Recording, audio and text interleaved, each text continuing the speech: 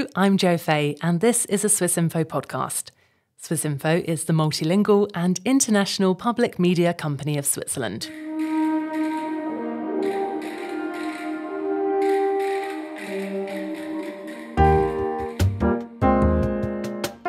Our Swiss Connections Science podcast is currently residing in Silicon Valley in California.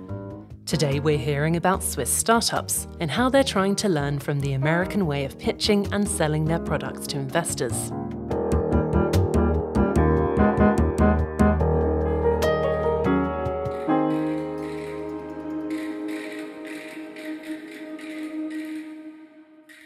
More than 150 Swiss startups have received a boost from California entrepreneurship, and 3 of them are already worth $1 billion.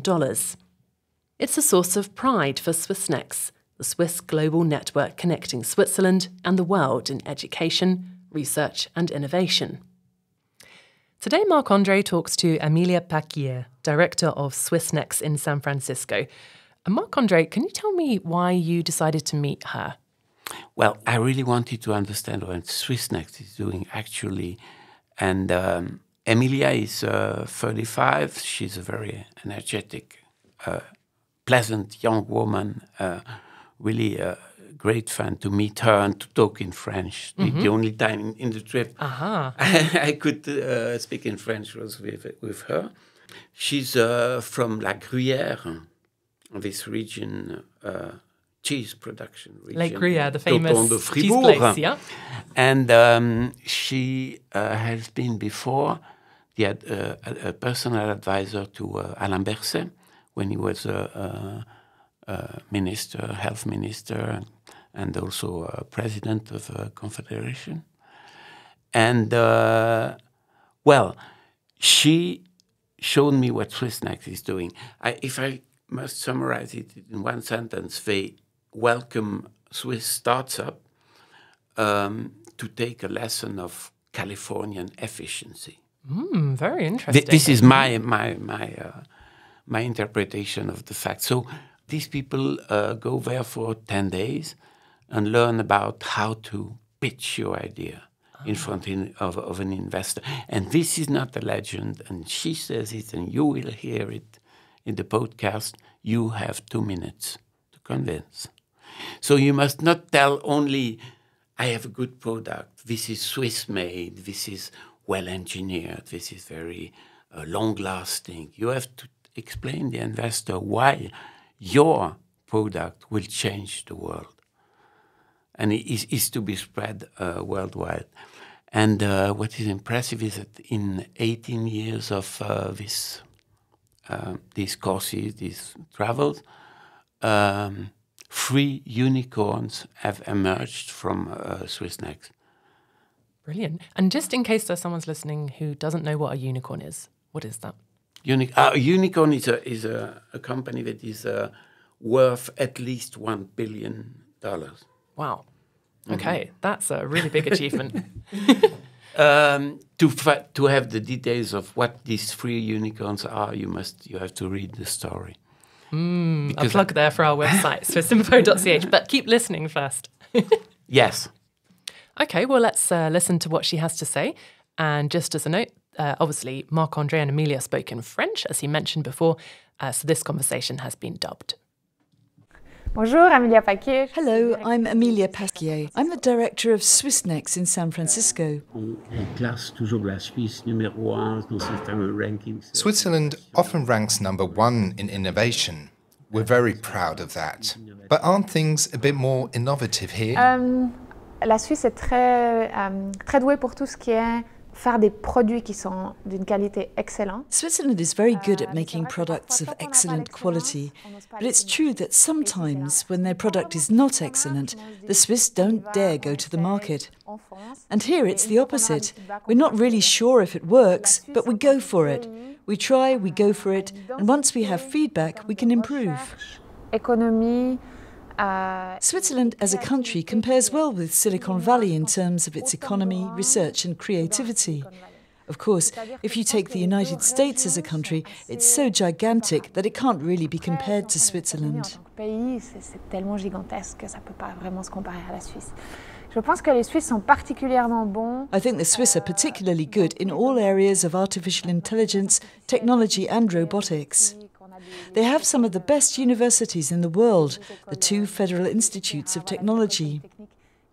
What you see when you have startups coming here, most of them from these federal institutes, is that they sometimes lack a little bit of vision. They lack good marketing. What's missing is not selling the pen you've developed, but selling the idea behind it. Selling why it's going to have an impact on society, why it's going to change the world. L'idée derrière, de vendre pourquoi est-ce que ça va avoir un impact sur la société, pourquoi est-ce que ça va changer le monde. Est-ce que ce serait pas aussi une question? Isn't it also a question of funding? Isn't it easier to get funding here? Il y a un cercle virtueux qui est en place dans la Silicon Valley. There's a virtuous circle that's been set up in Silicon Valley, which is quite interesting. What we're seeing is that there are a huge number of entrepreneurs who are successful. Then they sell their companies, their startups, make money, and use that money to reinvest in new startups. Pour le réinvestir dans de nouvelles startups. Et en fait, ce cercle In fact, that's why there's more and more capital and more investors here. It's a circle that's starting to arrive in Switzerland, but it's not there yet. It's a question of investment. Here, if I'm not mistaken, in 2022, 66 billion was invested in startups. In Switzerland, it's 4 billion. Pourtant, on a de l'argent en Suisse. But of course, there is money in Switzerland. That just shows you the difference. A lot of startups still come here. After the pandemic, there was a lot of discussion about whether Silicon Valley is still what it was, or whether there is another hub now. We heard mention of Austin, Texas. You hear a lot about Los Angeles and Seattle. But when you talk to the entrepreneurs who create startups, to be able to operate, they need capital. And the capital is still here. Est-ce que quand on arrive devant, par exemple, When you go to a venture capitalist and you say, this is Swiss made, does that carry any weight? C'est une bonne question. That's a good question. Quite sincerely, I think that this information is not enough. It's no longer enough. What investors are looking for is strong focus and a strong emphasis on the personality of the founder. They want people who are committed to their project, who know how to sell it, and who go beyond being good engineers who know how to make a good product, a good phone or something. Qui savent le vendre et qui vont au-delà d'un bon ingénieur qui sait faire un bon téléphone. They really want someone who comes along and says, we're doing artificial intelligence, but in fact, our product will soon totally revolutionize society because of A, B, and C. And I think that Switzerland has a really good card to play because it's a country that's doing very good research. And it's also very cosmopolitan, very open to the outside world. I think that's a very important factor for innovation. This is something we notice here too, with the people who come to San Francisco. There are some who stay, of course. But for many, they're just passing through. They're here for 4 years, for 8 years. À mon avis, il y a 2 ou 3 tendances qui reprennent maintenant. In my opinion, there are 2 trends that are picking up very strongly now, which are going to attract a huge amount of capital. One is artificial intelligence. What's being created with these tools is really going to change our society. Et l'autre, je pense que c'est la question du climat.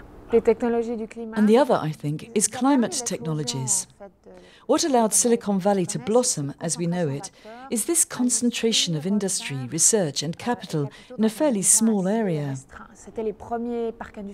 These were the first industrial parks, and I have the impression, or at least a theory, that something quite similar is happening in the field of climate technologies. For instance, Stanford University has received a $1 billion donation to create a new sustainability school. To date, it's the largest donation ever made to create a new school. And where did it come from? $1 billion from John Doerr, a major and well-known investor. It's good when there's investment in research and public policy aligns with it. We see this in particular with the Biden administration's Inflation Reduction Act. This package was for everything to do with carbon capture and climate change. So when private funds, public policies and research align, and it all comes together in a concentrated ecosystem, it allows for great general acceleration. And I suspect and even hope that this will happen here, because that's what I think the world needs. Même l'espoir, parce que c'est ce dont je pense le monde a besoin, que ça se passe ici. On a vu votre Wall of Fame tout à l'heure. I've seen your Hall of Fame. What do you have to say about that? Are you proud of it? Très fière parce que... Yes, I'm very proud. It all started 20 years ago. And in 20 years, the ecosystem in Switzerland has changed enormously too. There are more and more startups. There's a lot more investment. I'm proud of these 3 unicorns and of the over 150 startups that we have supported over the last 13 years since we started working with startups. It's great to see them evolve. I'm also talking about my personal experience. I see them coming here, passionate entrepreneurs with products that work well, very good quality and very good ideas. You spend time with them over 2 weeks in workshops where they learn all about the Silicon Valley mindset and how to present their ideas, how to do a pitch. Here it's really all about pitching. You have 2 minutes to sell your idea. This is something you can't learn sitting in front of your computer. You just can't. And this is just the beginning. There's a lot of competition. So you can't rest on your laurels. You have to stay ahead of the game, always ready for the next thing. Ready to the next thing, Vous êtes depuis une année. If I'm not mistaken, you've been in California for a year now. Was it a dream for you to come here? Pour moi, la Californie, c'est quand même le symbole un petit peu de la liberté. For me, California is a symbol of freedom, of innovation, new ideas, and all that sort of thing. And it's true, when I got the job, there was a bit of that dream side. Of course, San Francisco has both sides. When you talk to people in the neighborhood or in the city, everyone tells you that the city works in cycles. It's a cyclical city, meaning that when there's a gold rush, everyone comes here.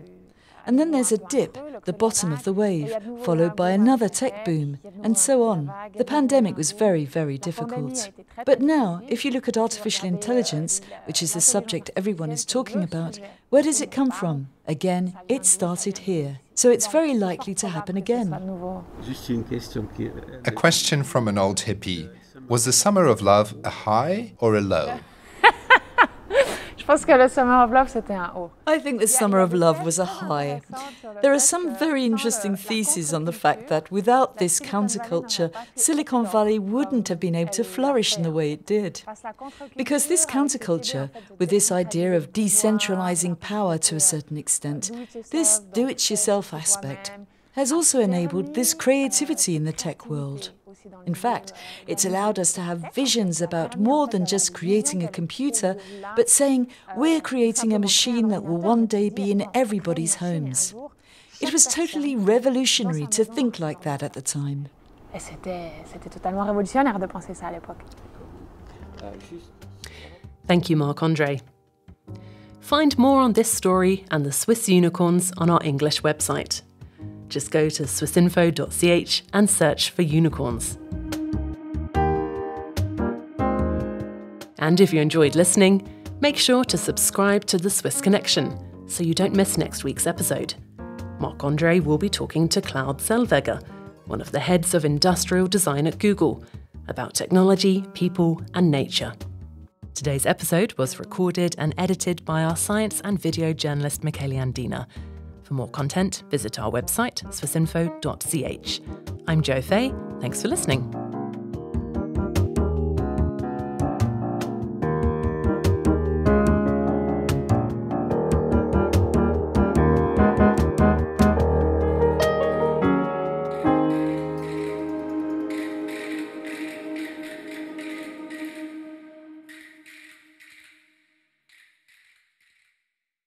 Hello, I'm Imogen Folks from Swiss Info's Inside Geneva podcast.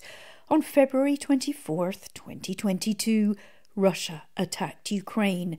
The invasion caused Europe's largest refugee crisis since World War II, and during the year-long conflict, Tens of thousands, possibly hundreds of thousands of people, soldiers and civilians, have been killed.